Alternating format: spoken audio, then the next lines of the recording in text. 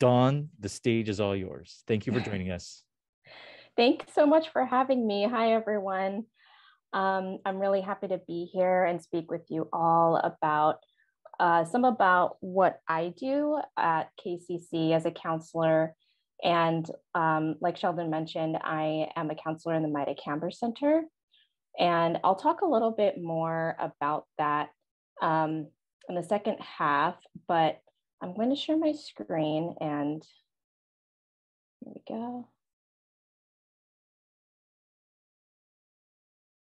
Okay.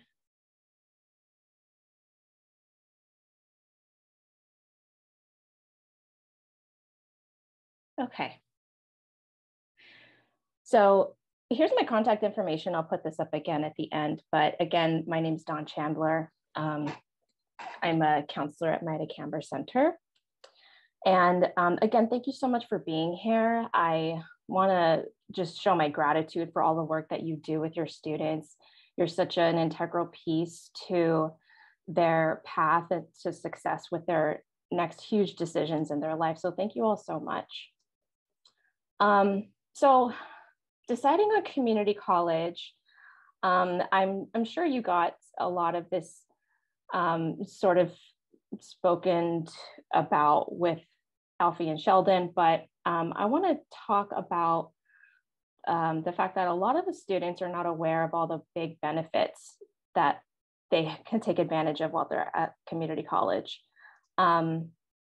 Choosing to go to community college is a really wise decision, I feel, for several reasons. And these are discussions that I have with a lot of first-year students, and it's a big part of my counseling and advising with them. So I thought it would be helpful. Even though you would probably be aware of some of these, it's good to have as a reminder. And again, knowing that I talk about this a lot with students, having this in your back pocket if the need comes up might be helpful. So one of the biggest reasons it's a good decision to go to KCC is the tuition cost, and that's the most obvious piece. So this is sort of give or take, but the biggest point is you can see the big difference between the private universities, the UH system, and KCC. So of course, the dramatic and pretty unfair rise in cost of tuition means that students' time is really important. So once they're at the university, if money is an issue, they can't really afford to just explore different majors and subjects without some financial ramifications. They'll need to be really efficient to get their degree completed as quickly as possible. And students have this burden of needing to be as strategic as possible to maximize their tuition dollars and leave university with as minimal debt as they can. So unless there's a program that a student wants to pursue and they can't get that at KCC, starting off at KCC is just very wise because it'll really dramatically reduce the amount of debt that they'll leave after graduation. And even KCC's tuition is more than what I paid for at university, but still anything to reduce the cost will be a big help. So the next piece is I like to let them know that this is a really good time for exploration. So I work with a lot of undecided students, and they really feel pressure of time, but it is a good time for them to explore. And even students who start college with a declared major, a lot of times they'll change their minds. And then sometimes that can cost them time and money because they have to start taking prerequisites a little bit later than they might have if they had known this change a little bit sooner. So, and students who start college with a declared major, a lot of times they'll take general ed courses, and that can be taken at a community college to, again, really reduce their costs. And while they're at KCC and really any other CC, it provides them excellent support as they explore and pursue their goals. We have amazing counselors that provide career advising, and assessments, academic advising, and any resources they might need in order to optimize their success. So financial aid or ADA accommodations, and et cetera. So also the biggest thing that I like to emphasize with students that sometimes they might not realize, and it comes with kind of the stigma, but they receive a quality education. So universities consider KCC courses equivalent because they have the same level of quality. Teachers who teach at UH Manoa also teach at KCC, and other universities in the UH system teach throughout the community colleges. And students who could benefit from going to a CC but choose not to just because of the stigma might be losing an opportunity to earn good education at, again, a fraction of the cost. And transferring, which is really what I'm going to go into further, transferring can provide more options to students. So if a student can demonstrate that they've been successful at completing lower division requirements, they're more likely to be accepted to the university of their choice if they weren't able to in high school, out of high school. And universities love transfer students because they've already showed that they can follow through on their commitments and goals. And that means higher graduation rates for the university and higher retention rates, which universities really like. So going back to MKC, Maida Kamber Center, this is a resource for students to speak with one of the 6 counselors there, including myself, who specialize specifically in associate degrees in arts and sciences, as well as transferring and career advising. And I just want to note that nursing and health sciences are separate offices, and there are a lot of students who are interested in nursing and health sciences. So I'll still meet with them because they might be debating between a couple of options, including nursing or health science. But those are separate offices because those programs are so big. And I think there will be an opportunity to learn more about those later. So with the arts and sciences programs, those include liberal arts and natural science programs. So within liberal arts, there are concentrations such as art, business, econ, English, human development and family studies, history, Pacific Island studies, Hawaiian studies, psychology, elementary or secondary education. And with natural sciences, there are concentrations such as biology, physical science, information computer technology, and engineering. So there's 2 pieces with transferring. There's transferring in the UH system, and there's transferring outside of the UH system. So most students at KCC have the goal of transferring to University of Hawaii at Manoa. And a lot of the programs that we offer are bridge programs. So for example, the psychology major at University of Hawaii at Manoa has admission requirements for that major, which are also in the concentration requirements of the AA in liberal arts with a concentration in psychology at KCC. So if a student earns an AA in liberal arts with a concentration in psychology, they should be automatically be able to be accepted into the UH Manoa psychology major. And the same goes for several other majors like business. And for students who are, actually, I want to go back and provide a resource. And has anyone used the UH Manoa program sheets? If you have, can I see thumbs up? It's this website here. This is a list of all of the undergraduate programs at UH Hawaii at Manoa. And it also has their program sheets, which is a really valuable piece that I use a lot with students who are transferring. And I'm putting, Sheldon put the link to that in the chat. Thanks so much, Sheldon. And so staying on the theme of psychology, I'm just going to pull up the psychology program sheet really quickly. And once you select the program sheet, it's this here that you want to select. It will download a Word document. And this is what it looks like essentially. So on the left, we have general education requirements, which typically overlap with the courses that they're taking at KCC, and as well as some of the focus requirements. And then down here are admission requirements. So these classes, like I mentioned earlier, these classes are built within the psychology concentration in the liberal arts psychology program.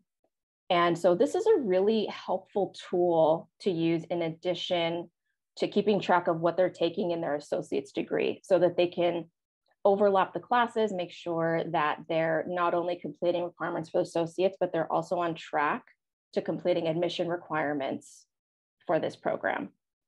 And it's also nice to have this list up for students. They can really shop around and see which program fits with them. So that's available there. And then transferring outside of the UH system. So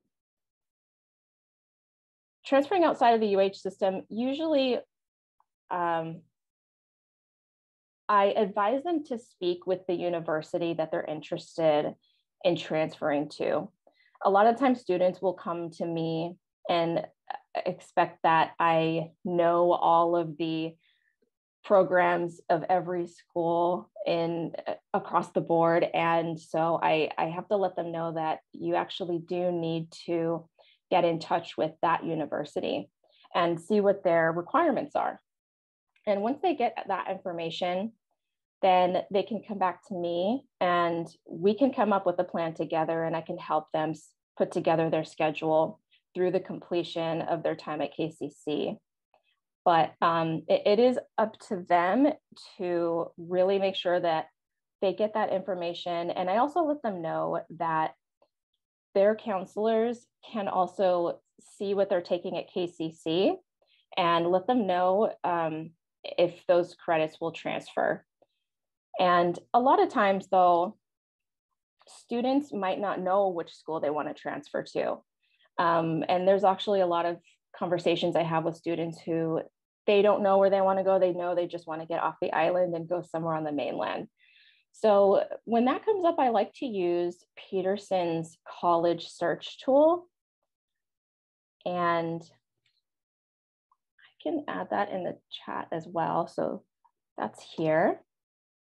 And this is a great tool that can really help narrow down some criteria that students are interested in. So let's say, again, a student is interested in psychology. So they would type that in here. And this will tell us all of the colleges that have psychology programs. Now, psychology is a very popular major. So I think we're limited to 1,000 at a time.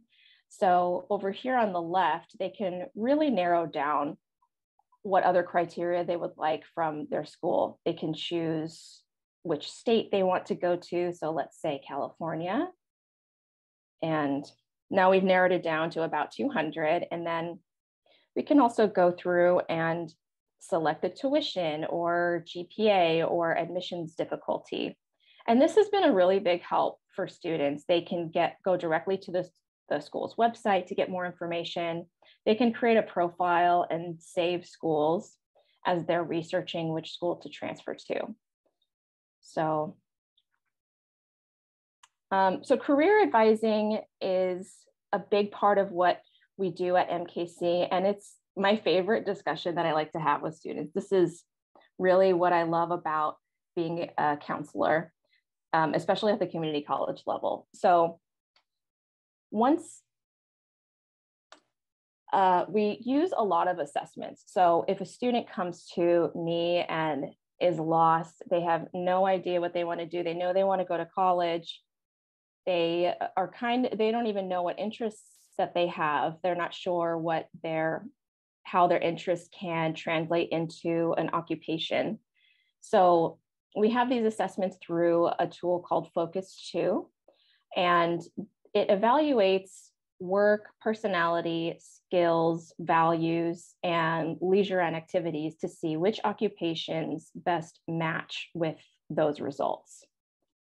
And once they complete the assessment, they come back to me and then we go over the assessment. So we look for themes and if anything surprised them, if they agreed or disagreed with any of the findings, and then go from there. So once they have some of these findings, they'll get a list of occupations that are suggestions saying that based on what you have indicated, your results match with folks who are in these occupations.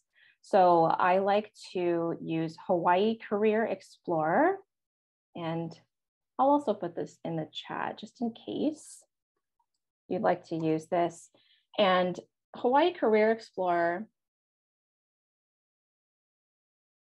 is a tool where you can input an occupation and let's say marriage and family therapist, again, going in the psychology theme. But when you input that occupation, it will give us a lot of information about both Hawaii and nationally what this occupation is about. So here, this graph tells us the projected number of jobs that may be available in the next 5 or so years. And this tells us this blue line is the Hawaii state number of jobs, and then orange is national. And for marriage and family therapy, it looks like it's pretty promising. So it might be a good idea if a student wants to pursue that. And then here we have salary range, and this is based in Hawaii, number of jobs and number of unique postings. And this is new, but they also indicate the risk of automation because of the explosion of technology. A lot of positions we come to find can be automated. And so it's good to know if this might be automated in the future. But of course, this one has a low risk of automation. Then we can see that there's some related job titles if a student is interested in seeing if there's anything related that they might be interested in, as well as the jobs of these related job titles and what companies are hiring them. And then here is really helpful too. So because we're at the stage, this really early stage of deciding what direction a student would like to go to, it's important to know if their career goal requires any additional education. So with this goal, we know that they're going to have to pursue a master's degree. So if they know that early on, it's best so that if they decide, you know what, I have no interest in earning any graduate degree, I just want a bachelor degree, then they'll know that ahead of time and then they can adjust from there. And then this last area is just some top skills that are indicated within those jobs that are called for. So knowing that psychology, mental health, social work, etc., are important for that occupation. That's something that can be focused on. Okay, so another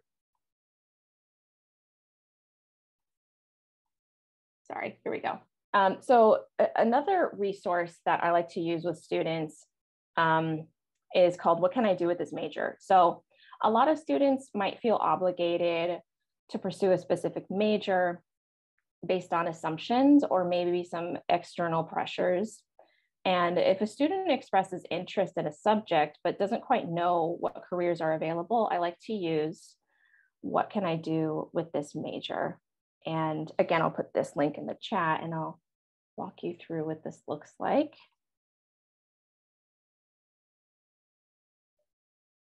So here, it's a list of a lot of common majors. And within it, it tells us what occupations are possible in that area. So again, we'll take a look at psychology because this is actually a big major that I show students because a lot of students are interested in psychology, but they'll say, well, if I don't want to go to graduate school, I don't think I can do anything with it. But this actually shows us what they can do with the psychology major at a bachelor level. So on this left column are occupations, and then they're grouped by different themes. So these are areas of occupations. The center column are employers who would employ these occupations. And then the right are strategies that might be needed in addition to earning this degree. So some of these will say you do need a graduate degree or a doctorate degree in order to pursue one of these. But if you keep going, you can also come across occupations that don't require that.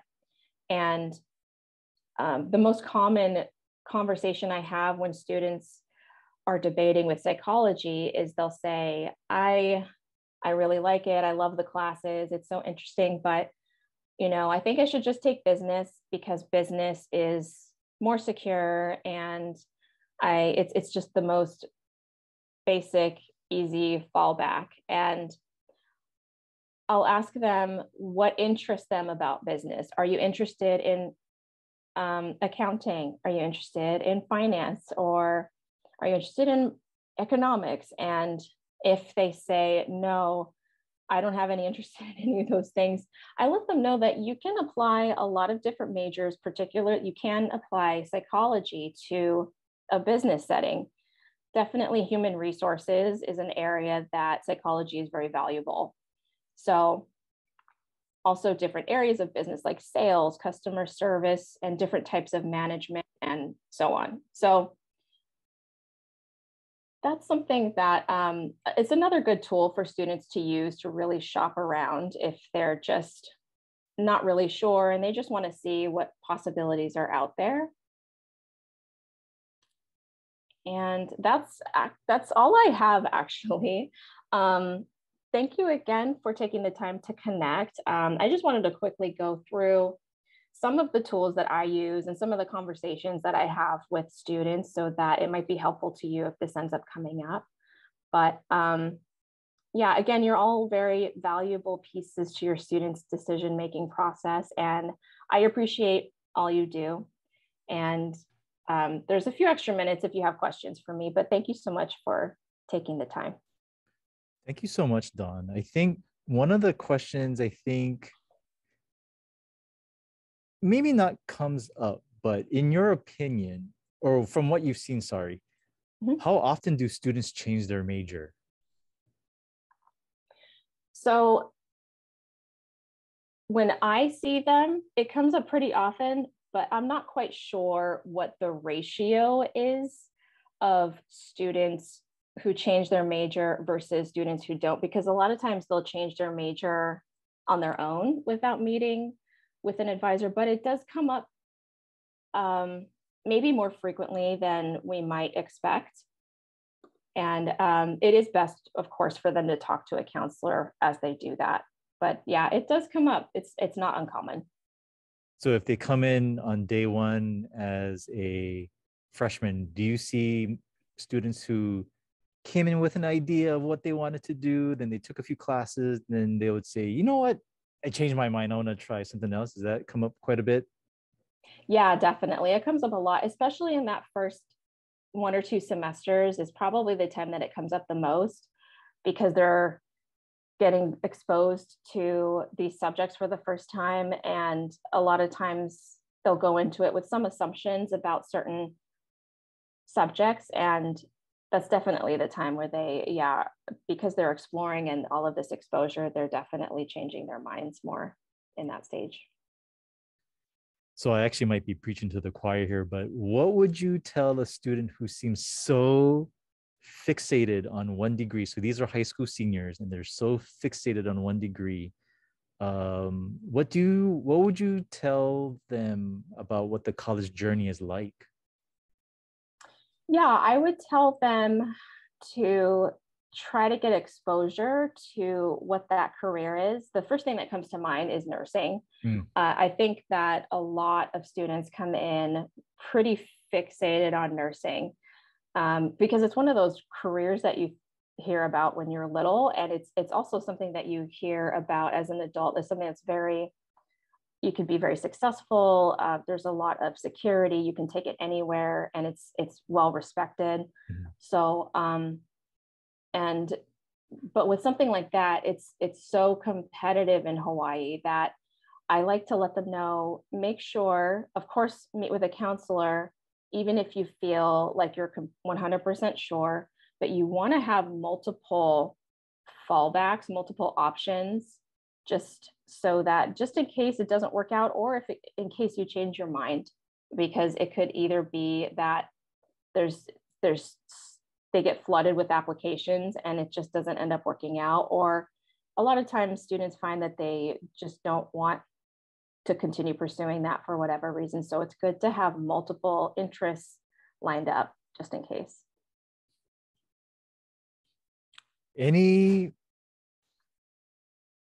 I guess, any advice you would give a senior now? I mean, these are, again, high school counselors in the room. Some are community partners as well with nonprofits. What kind of advice would you give students who are entering college, who some might be their first in their family to go? What kind of advice would you give them? Mm-hmm. Yeah, so I am a first generation college student as well. That's definitely lean really hard on your counselors. It can feel a little isolating when you're not quite sure about what you're doing. Definitely, when you get to college, contact a counselor, make an appointment right away, be very transparent about what your concerns are, your fears, and any interest that you might have. Even if you are pretty fixated on one, it's good to continue exploring what else you might be interested in. Focus on general education courses, because that's a really excellent way to get exposure to different subjects while still completing requirements that most majors require. So I think those will be the main things, is to focus on general education and lean on your counselor a lot. Those are really great tips. Any questions from the gallery? Anyone in the room that have questions for Dawn? So as you can see, many counselors on our campus, tons of support. I think no matter where students are on their journey, there's just so many resources available to them.